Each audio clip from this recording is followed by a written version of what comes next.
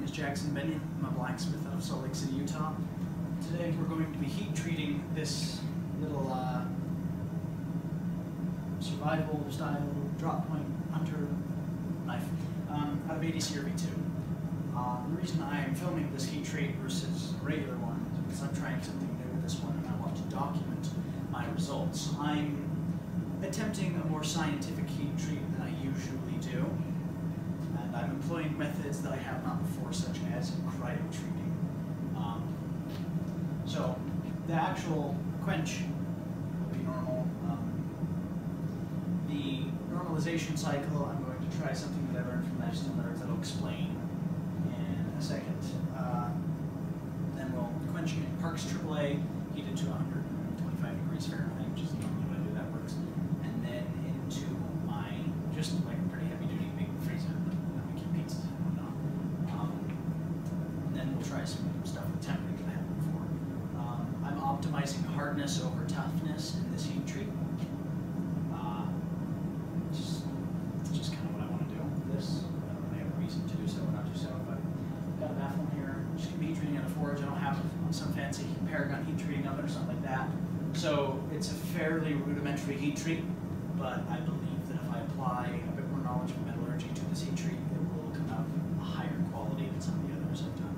So I have everything surface finished up to 220 grit hand sand, which in my opinion is minimum.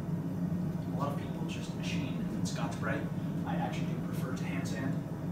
You're able to achieve much more organic shapes via hand sanding and just a much more natural look, in my opinion, than you can on a machine. So 220 grit. Let's just go over my steps real quick, and that will be first, obviously, clean your piece, make sure there's no scale left over, make sure there's no extremely deep scratches from 36 scrap or anything like that. Nothing that could cause it to crack or be more or less hard or place. Anyways, so going in the middle of my baffle, heat up fairly evenly. I'll move that around up and down, make sure it's all in the easy heat. And then we'll go past critical. We're going to try and hold critical for probably just a couple minutes. Pull it out, let it air cool to black. Go in slightly less of that. Pull out, go to black. All the way up to non-magnetic. Hold for a couple minutes. Into the oil once I heat it up. Then into a straightening jig, which is just some angle iron and vise. Actually, I'm not too terribly worried about straightening this. It's a fairly robust, thick spine. I might not. We'll see. We'll see how it performs. I'll have a straightening jig at the ready. I'll take it out of the oil, I'll pure it down, and then I'll put it in the straightening jig. But if it doesn't need that, we'll go straight to the freezer, and I have little racks set up for that, and leave it in there for. Actually, I don't know how long. Now, when cryo-treating was somewhat explained to me, the guy who taught me said, leave it in your freezer overnight, and it'll have better edge retention. That's what he said, and speaking in reference to ADC V2. Now, I don't know that it means literally leave it overnight. I don't know. I'll do a little research off camera right now, but I don't know that I'll be leaving it in the freezer for an entire overnight. Now, I'm not too terribly in depth with the metallurgy.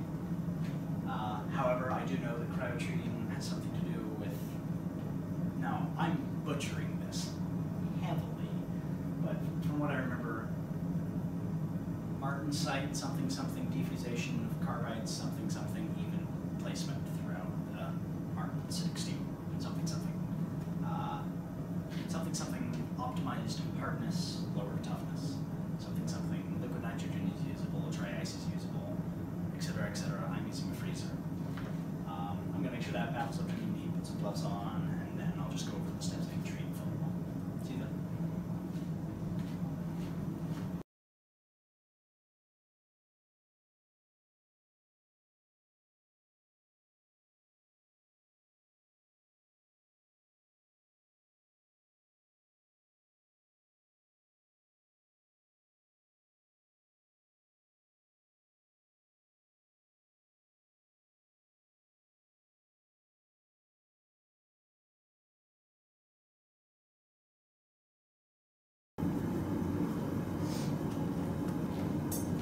Alright, so this is it.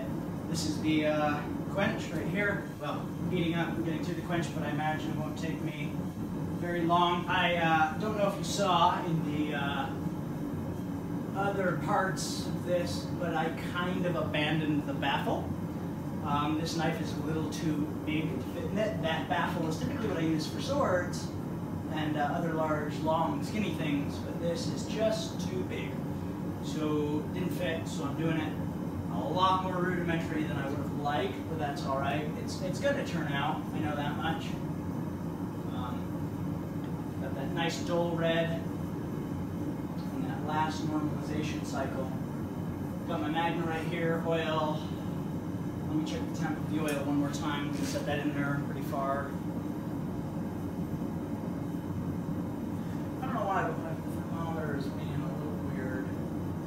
Yeah, it reads at around 130, which is fine. I'm okay with that. It's not quite 125. I really don't care. It'll serve its purpose. It'll do okay.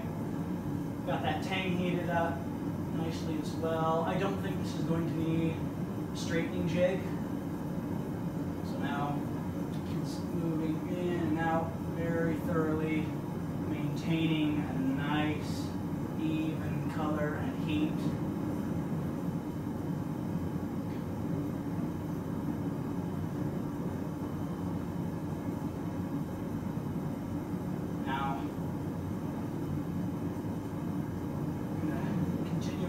Check for magnetism.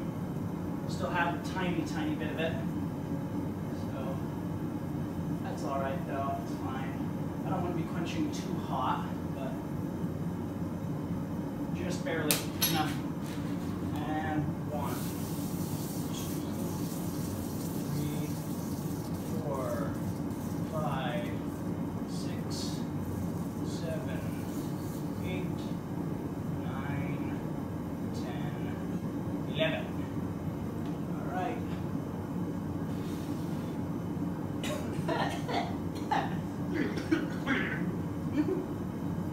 I can't see the straightness of it. That looks all right. Yeah, that's fine. Well, that went just swell. Where's my file? Whew. Boy.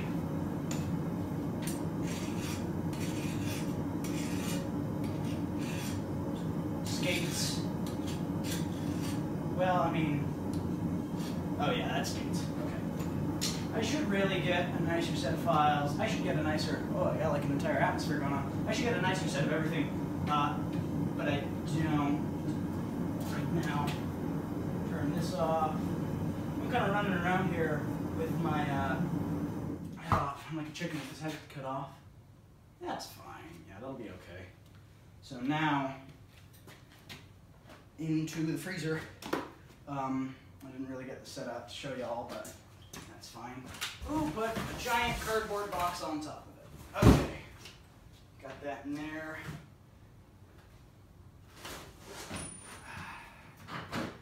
I have a nice metal bar that's been sitting in here for this to sit on.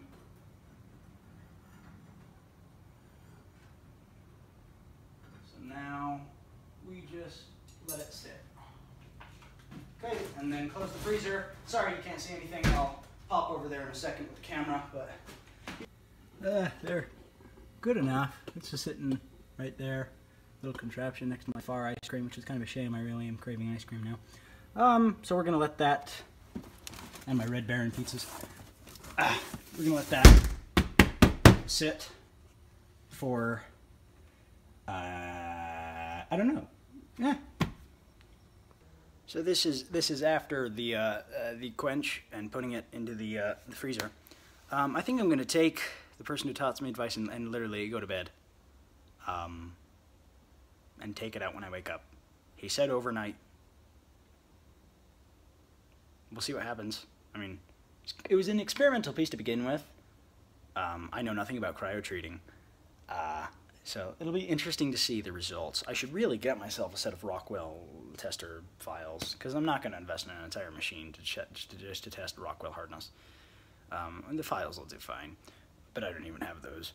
So I can't give like accurate numbers or data or anything. I can just say, yep, it worked. It didn't break, and I consider that working.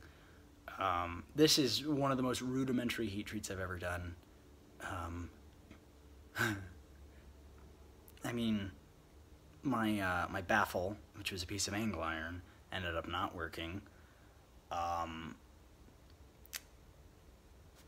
My oil was probably a little too hot or cold. I don't know. I don't even know if I have a right thermometer. I have a turkey thermometer in my oil.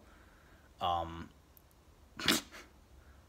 heat treating out of a forge. My only way of telling temperature is sight and magnetism. And my knife is currently sitting next to Far double pint vanilla bean ice cream.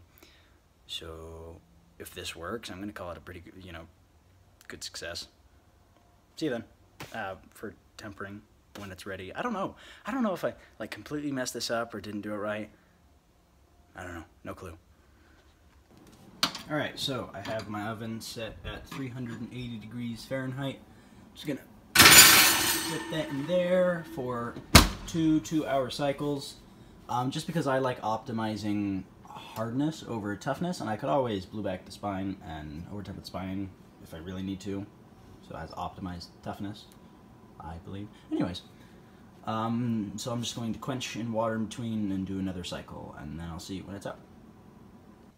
Alright, so here's the knife after heat treat and what feels like eons of hand sanding at 320 grit, which I feel as though is an appropriate grit to leave it at, just because I'm not worried about getting an extremely high finish on this knife.